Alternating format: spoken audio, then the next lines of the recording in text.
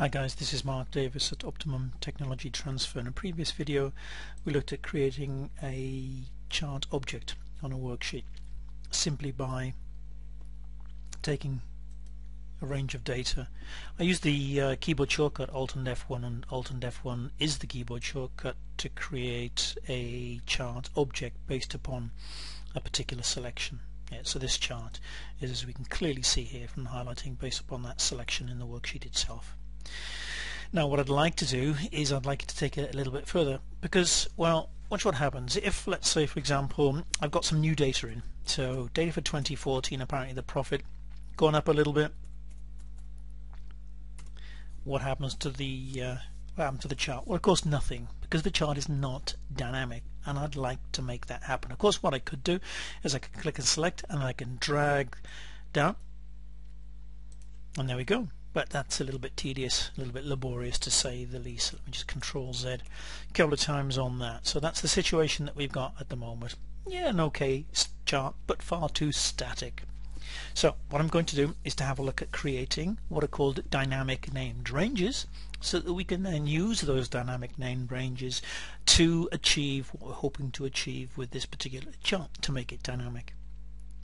Creating dynamic named ranges in Excel involves the use of the offset function in combination with COUNTA. So there's a COUNTA, there's going to be a COUNTA nested inside my offset. Let's have a look at exactly how this does work. Let me Control and F3. I've got a couple of named ranges already set up. So profit refers to those cells. Now it looks like I've gone down one row too many. Using the name manager, I'm sure you already know, but I'll just modify that. Do the same with the year. Let's have a look. Check it out. Yeah, it's gone down one row too many. So tick or check. Absolutely fine. So let's have a look at it. Profit. There we go. You can see the marquee in the background. Year. There we go. Again, you can see the marquee in the background. So that's how those two named ranges stand at the moment. Let me have a look at the design and select data. Let me click profit and choose edit. Now it's B2 colon B5 B6, I beg your pardon, at the moment. I'm going to just change that for the profit figures, and I'm going to simply use the word profit, which of course is the name of the range. Click OK. I'm going to click the edit for horizontal axis as well, my years, select and type in the word year, and click OK, and click OK. There's no change of course made there at the moment, because I haven't put that dynamic bit in just yet. What I'm now going to do is I'm going to go back and make a change to, let's work with the year first of all in column A. So press my tab key. So as you just saw, of course, that's what that particular range is referring to at the moment. Refers to. Now this is where offset comes in. Equals offset, open my brackets. The first argument in the offset function is a reference that you want to kind of start from, which is A1, which is where my year heading is, then a comma.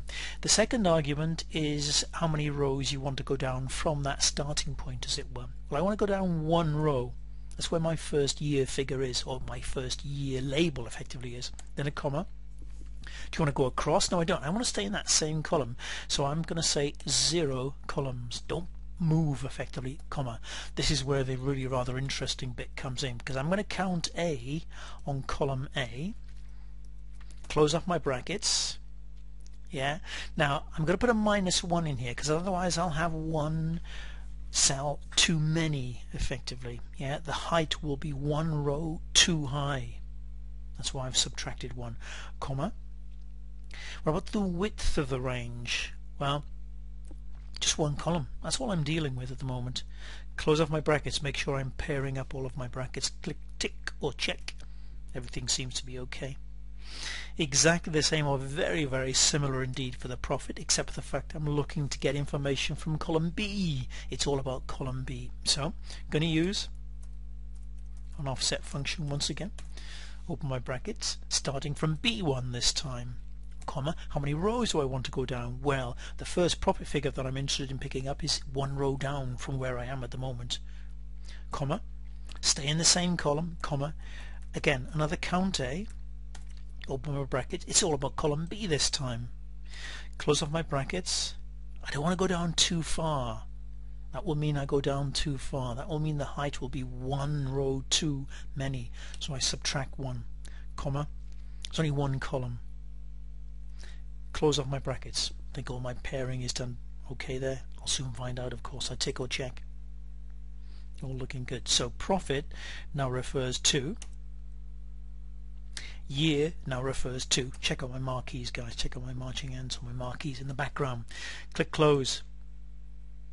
Let's have a look at this design and select data. Click profit, choose edit. See profit in there. That's all fine. Check this one. We've done this before, haven't we? That's all fine as well.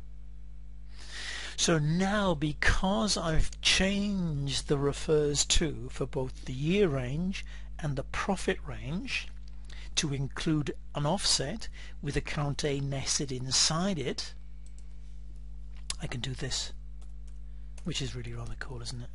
Profits have taken a dip and my chart changes automatically. I've now got data for 2015. Profits have gone back up again. 2015 is now incorporated, included appropriately in the dynamic profit chart. Great thing, of course, is if I do this and I delete, again my chart changes automatically. Rather nice. Let me just Control Z to undo that. So that's creating dynamic charts using dynamic ranges. The dynamic range idea uses the offset function with COUNTA nested inside it. I'm going to Control S to save the latest changes, because what I'm also going to do, let me just move this just a touch. Let me go back into the name manager. So there's the profit example, there's the refers to. I'm going to copy that, guys, and I'm going to